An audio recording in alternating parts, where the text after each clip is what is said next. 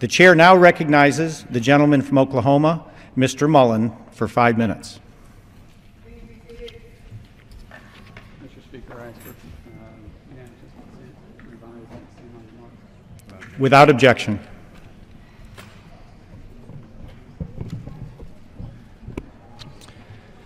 I began running a business when I was only 20 years old. Back then, if you worked hard and followed the rules, you had a pretty good shot at getting ahead. Today, it seems the deck is increasingly stacked against those who work hard and pursue their own dreams, especially if you're a business owner. More and more businesses are faced with consistent uncertainty caused by Washington's inability to take action on today's pressing problems.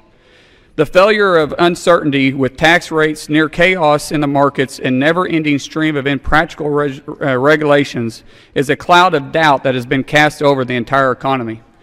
For most business owners, it is a daily struggle just to keep the doors open, in large part because the government itself is a consistent obstacle. The National Federation of Independent Businesses recently released figures from December, indicating the mood of businesses is at a recession level. 70% of business owners that were surveyed identified the current environment as a bad time to expand, and political uncertainty topped the list for the reasons not to attempt economic growth.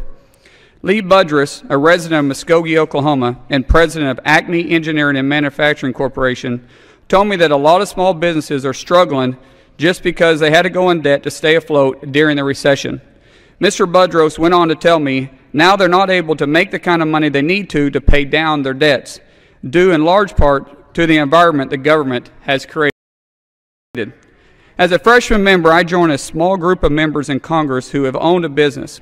I have felt the weight of the current hostile business climate and faced unprecedented difficulties in ensuring my business succeeded. I step on the floor of the United States House of Representatives with a first-hand understanding how high the hurdles are for a business to succeed and just simply jump over. Last month, when President Obama was sworn into his second term, I was reminded of something he said 4 years ago in his first inauguration. The President said, "The question we ask today is not whether our government is too big or too small, but whether it works. Whether it helps families find a job at a decent wage, care they can afford, a retirement that is dignified." Unfortunately, all we have seen from this president is reckless spending and a heavy hand in regulation. At the time of the president's first inauguration, the national unemployment rate was at 7.8%.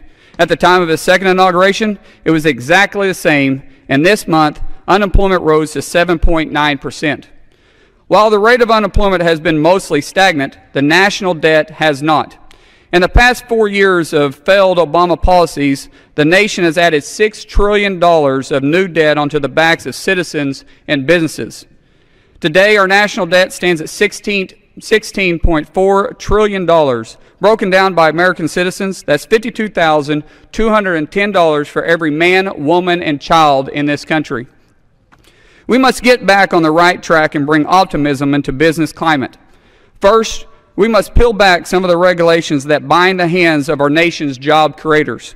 Second, Congress must make the difficult decisions we were elected to make and restrain government spending.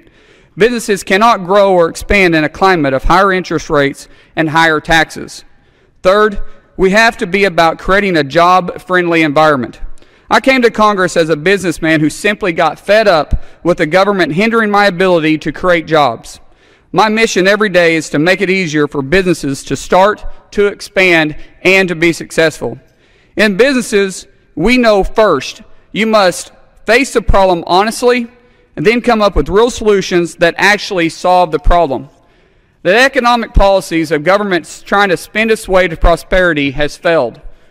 Those of us in business know it's the private sector that creates real jobs, not the government. Strong leadership and meaningful reforms are needed to move the looming cloud of doubt from our economy. Adding more hurdles will not get this job done. It is time we as elected leaders lead. Sometimes it's lonely, but it's the right thing to do. Mr. Speaker, I yield back.